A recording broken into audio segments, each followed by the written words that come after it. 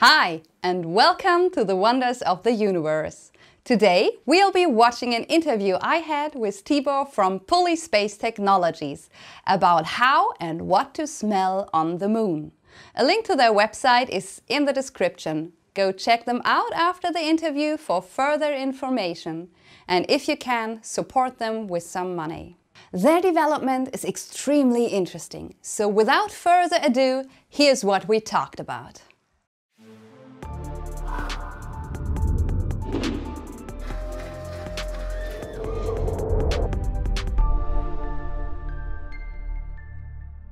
Good morning. Good morning. Thank you for making this interview with me. That's great for us, for my team and for me as well. So your company is named Puli. Can you tell us a little bit about your company and what you do? Yeah, Puli is actually an ancient Hungarian dog breed. So it's a shepherd dog. And we chose the name 10 years ago because we wanted to have something which is unique, shows that it is Hungarian, and people can spell it out even in the US or somewhere else, and probably they even know what a Puli is. And actually, Puli is a very cheerful and clever dog, and we think we can be also in the technical and space-related business cheerful and hopefully clever as well. So Puli Space is aiming at the moon, actually. So I founded the company 10 years ago just to participate in the Google Lunar X Prize. The Google Lunar X Prize, shortened GLXP, was the largest so-called incentive prize with about $30 million prize money altogether. So, and the goal was to build a craft, send it to the moon, and this craft should go around 500 meters and send back images and videos. So that means this is an exploration rover in under harsh conditions. And actually, the real goal of this competition was to show that private financing is able to set up such attempts, and it can be done cheaper than in that way. And it was a kind of forerunner for many things what are happening right now. Puli we were never aiming actually at building a lander because we know that our resources or our position in Hungary will not be enough for that. So we just decided to work on the mobility, on a planetary mobility system actually, which is a rover. And our Puli, we have built several prototypes. And we tested also them in so-called analog tests. We are working further on the rover. Hopefully we'll have a taxi. We call it a taxi, just we have to go somehow to the moon. And we have also a contract with one of our past GLXP teams or competitors. This is Astrobotic, the name I mentioned earlier. Astrobotic are good friends for us, and we are working closely with them. So when are you planning to send your Puli to the moon? Rover, I don't know at the moment, but we have two other options to send something to the moon, and I will start with the most probable. So we will be on the first flight of Astrobotic on the Peregrine. Peregrine is the name their lander, and this will be more a cultural project. So we have, we call it a space-time plaque. So we would like to send about 5 million characters engraved in an aluminium plaque to be able to read with a 10 times magnifier. So actually, you don't need any electronic device. And the second thing, what we hope to send to the moon earlier than a complete rover, we participated this spring in a NASA campaign, a NASA challenge. Yeah. It was called Honey, I Shrunk the NASA. Yeah. Some people maybe remember the movie from the 80s. So the challenge was actually NASA wanted to have ideas and proposals for little and lightweight measurement systems to search for resources on the moon. And we won the first prize in the lunar resources category with our Puli Lunar Water Snooper. So Puli is a dog, so we are snooping for water actually, and this is a really very simple, very lightweight system using actually CMOS camera sensors with special coating, and we can use the measurements provided by this sensors of neutrons. Using these different coatings, special coatings on the sensors, we can just measure the different energy sector, say how much hydrogen is in the regolith. So actually we can say what is the water content, the water ice content probably in that regolith. And water is one of the holy grails people are looking at because hydrogen and oxygen is water, and if we can just split the water into hydrogen and oxygen, we have not only water for possible astronauts and oxygen for breathing, but we have also rocket fuel actually, and this is one of the big things what people think we should achieve on the moon. If we don't have to take all the rocket fuel with us, then it will be much easier to fly back and forth to the moon, and it will be much easier to start deep space expeditions actually. Like Artemis. Like Artemis or also the Mars missions, because if we can just fuel as a tank station and a gas station, a gasoline station, if you like, just for future missions. To start from the moon, from Mars, it's much easier because the gravity is much less. So that means that we don't need so much energy. So there's a lot of possible advantages, and that's the reason that people want to go back to the moon. We have this water snooper instrument in a stage where we think we can make it flight ready in 1.5 years. So this could be earlier than to send a rover. I've got 2 more questions. The plate you're planning to send to the moon, will this be the first piece from Hungary sent to the moon, like as whole? Yeah. It will be the first piece directly from Hungary. There is some Hungarian knowledge already on the moon because the Apollo buggies, the Apollo rovers, the cars, if you like, the chief engineer is a Hungarian actually, Ferenc Pavlic. He was working at a jet propulsion laboratory at that time, and he was responsible for this car. So in that sense, is something Hungarian, at least.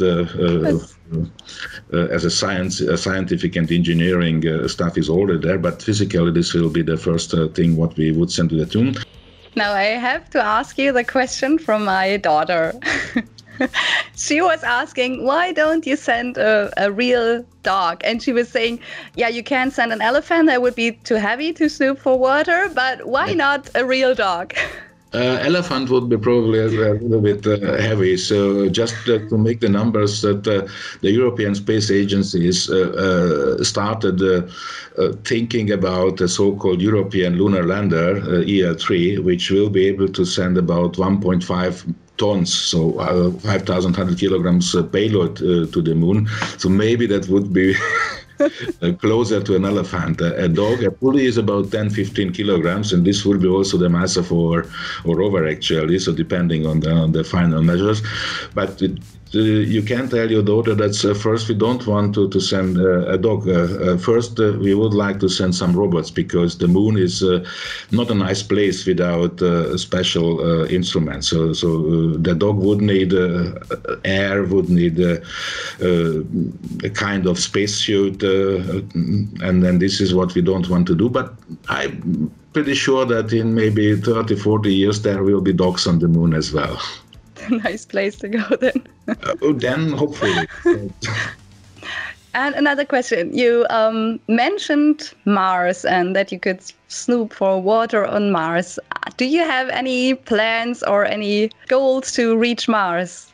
Mars is definitely on the radar, but it's not the next future. As much as Mars is far away, and so there are 3 Mars probes going into space, and this is because there is every 2 years a so-called launch window when Mars and Earth have special positions. That means that we can send spacecraft with less energy to Mars. So if we will be able to build a colony or some bases on the moon in the next 10 years, then we might see also some spacecraft starting from moon, and maybe then we will have also kind of pulley in that version. So it will be definitely a bit different.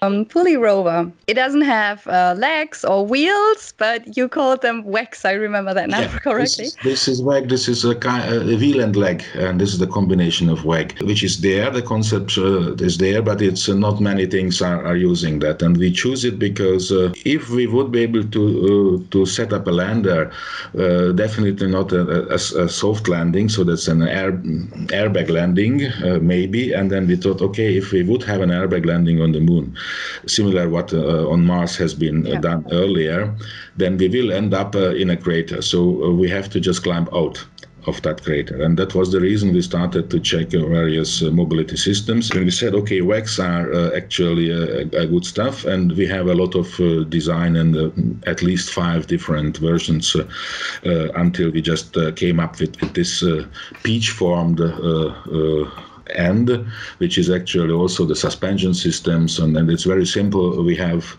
in an ideal case, only these 4 moving parts on the rover, so that's it's extremely simple, very robust, and we had tested it in various really moon-like environments, and we know that we really can climb 35-40 grade slopes, so it's pretty good. We can also climb over stairs, so it is always a funny thing if we make some demonstrations. We don't expect to have stairs on the moon, but who knows?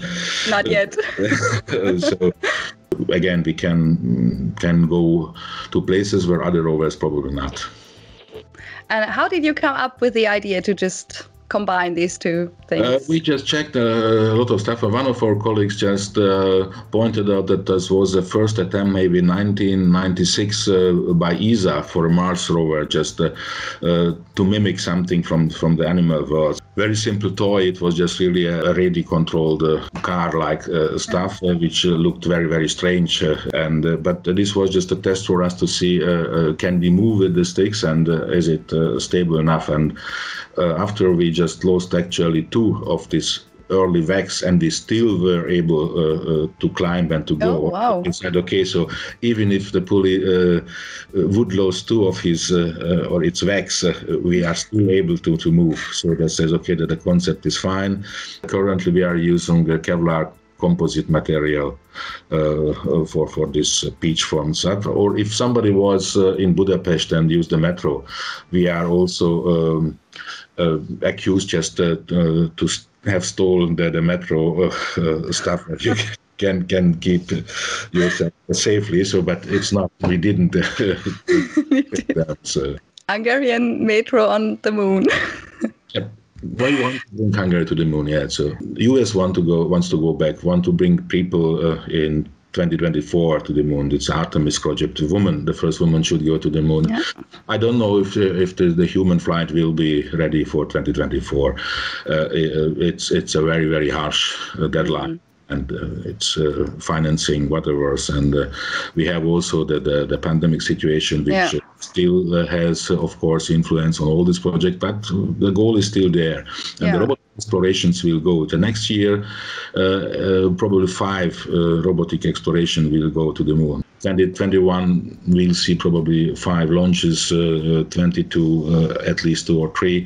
So it will be a mass transport. Oh yeah. I'm so looking forward to this year, Mars, next year, and space is sexy. I say space is sexy and is getting really very interesting right now. Also, our water snooper is just an example. How you really can shrink measurements. You can just make everything smaller. So you don't need to have huge rovers. The Russian moon rovers, the Lunohods, in the early 60s, 70s, they were 1 ton.